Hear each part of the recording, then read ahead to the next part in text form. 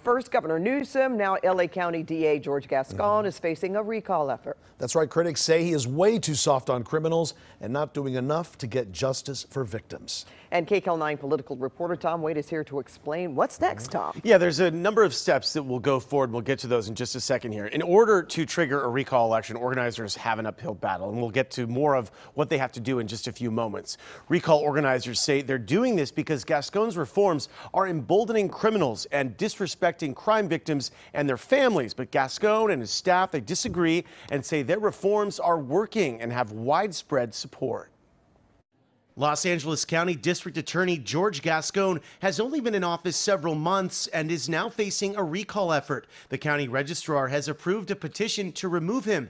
That means organizers must now collect about 579,000 signatures in order to trigger a recall vote. I think that I'm a first-hand victim with what's going on and his policies and his directives.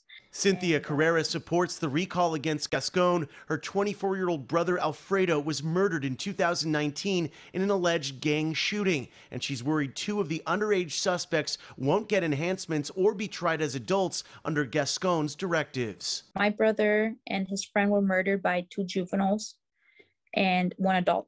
So I get a sense that maybe they were being initiated into a gang. I don't know. Gascón's policies have also drawn backlash among his own staff. Jonathan Hatami is an assistant district attorney who specializes in child abuse and child murder. Recently, he handled the Anthony Avalos case. Under Gascón's directives, the DA's office removed the death penalty option for the two people charged in the little boy's horrific murder. Hatami is suing Gascón for hostile work environment. Among other allegations, he supports the recall effort. In Anthony's case, the really difficult thing about that is George Gascón never met with the family. He's never sat down with me and gone over the evidence. He's never met with the medical personnel who tried to treat Anthony or the witnesses who saw what happened. Hatami says Gascón's policies are disrupting the justice system. Many individuals know there's no more life without the possibility of parole.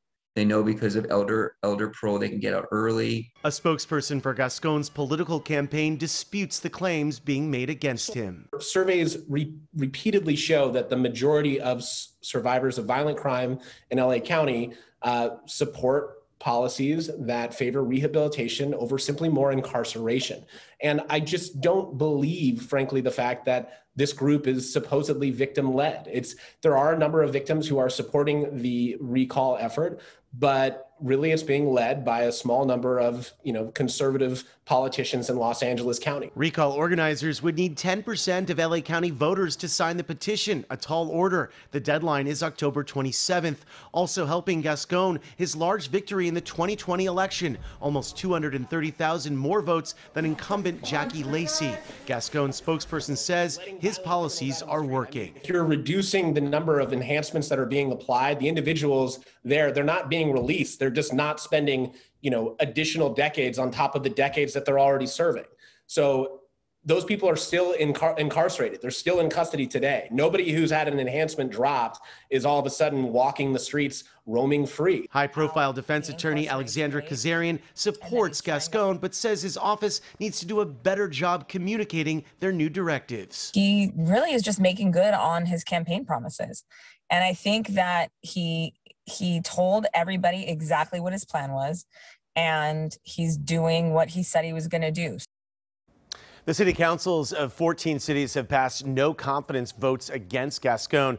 The most recent were Diamond Bar, Azusa, and Santa Fe Springs this week. The effort is being supported by Los Angeles County Sheriff Alex Villanueva and former District Attorney Steve Cooley, among others. Pat, back to you. All right. Thanks, Tom.